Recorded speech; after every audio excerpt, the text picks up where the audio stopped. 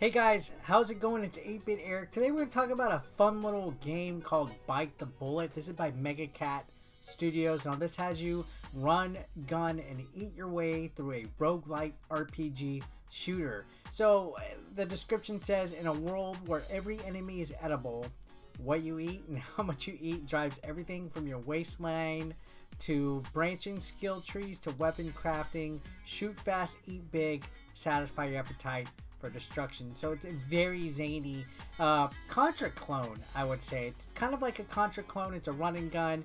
You have these 16-bit neo retro graphics that are just insane. There's sprites and stuff exploding everywhere, and that's honestly what drove my attention to it, was how fast-paced the action looked. It was originally going to be on Steam, and then it was just recently announced to be coming to the Nintendo Switch. So when I saw that I had a chance to check this game out, I was like, alright, I'm there. So yeah, it's being touted as the world's first run and gun and eat.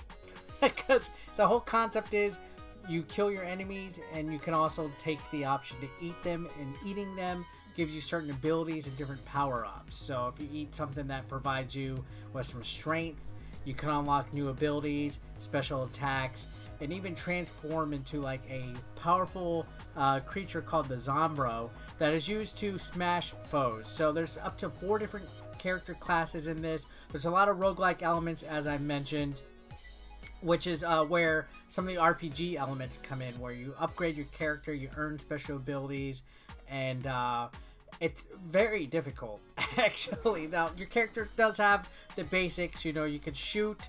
There's a melee attack. You can upgrade your weapons. You can change out your weapons. There's a wall jump.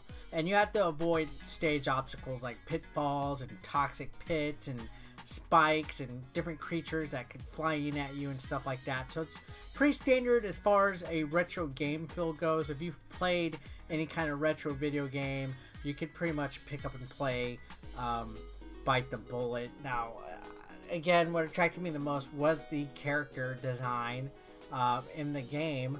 So yeah, there's zombies, robots, giant mutant bosses, different types of creatures and stuff. The sprites look really, really good. Now, I think the concept of being able to eat your enemies is actually really neat. Again, each character actually has, like, if you look at the enemies, there's kind of like a little card that comes up with nutritional information.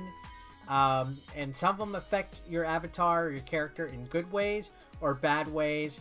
And you could be leveled up, you know, if you eat, let's say, multiple of the same food-based type of enemy and stuff like that.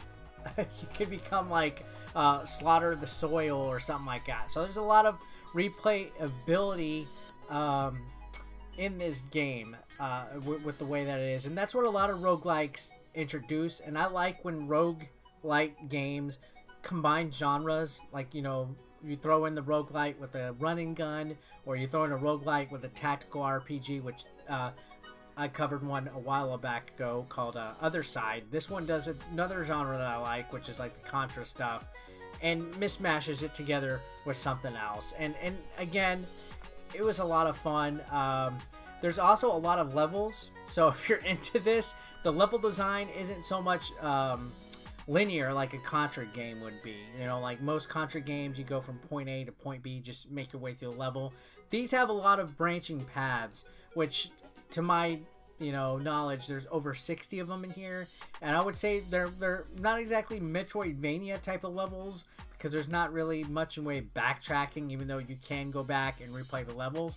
But there's a lot of different ways that you could take on levels. You can take branching paths, you can go down like manholes or tubes or pipes and stuff, and reach other areas that you never explored to find different ways to power up your characters and stuff. So I thought that was cool. There was more than just a basic arcade shooter when it comes to Bite the Bullet. So again, this was Megacat. They make some pretty solid games in the past, like Coffee Crisis and stuff, and they're always pretty zany.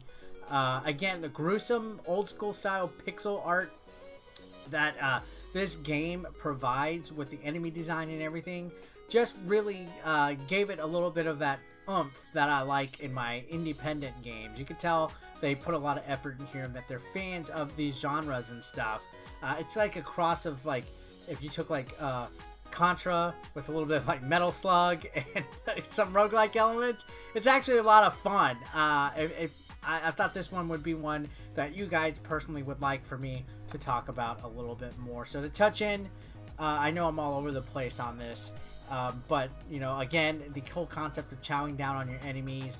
You can even eat bullets and other sorts of scenery and stuff to power up your character, your weapons, your abilities. I thought that was actually a lot of fun.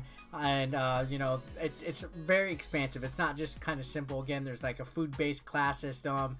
You could shape and upgrade your character based on what you're eating and stuff. So you can play the game essentially different every time that you die. And on top of that, there's a whole bunch of weapons to loot and upgrade and discover and stuff like that. And you can customize your character, your loadout. So there's a lot of replay value in this. If you're a fan of roguelikes, you're going to get some decent play length out of this. I was pleasantly surprised the game was a lot more in depth than I thought.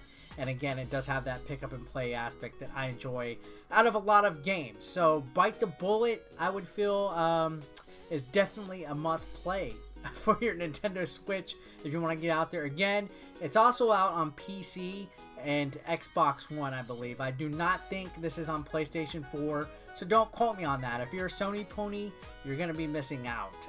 But as far as Nintendo Switch indies go, I'm a big fan of that. Bite the Bullet is one of the most fun, addictive indie games I've played in quite some time on the Nintendo Switch. And if you're a retro gamer like myself with all my classic plastic behind me, you're going to like it.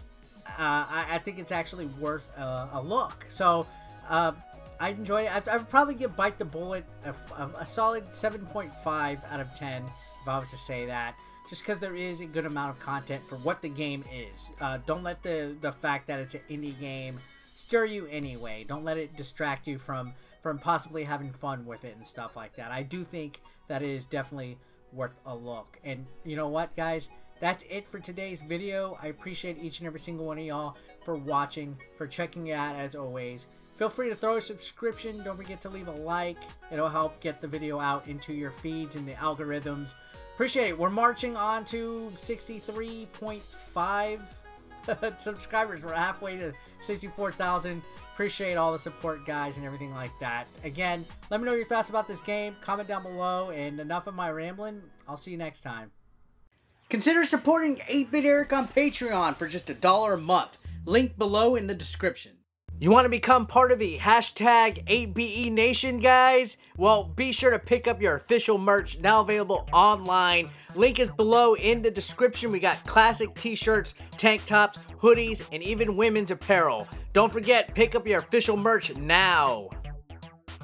And while you're at it, guys, feel free to watch the next video, or why don't you catch up on one that you might have previously missed. Thanks again, guys, for all the support. I couldn't do this without you. You guys are amazing, and don't forget to subscribe and click that like button if you are brand new. Thanks again, guys. Peace out.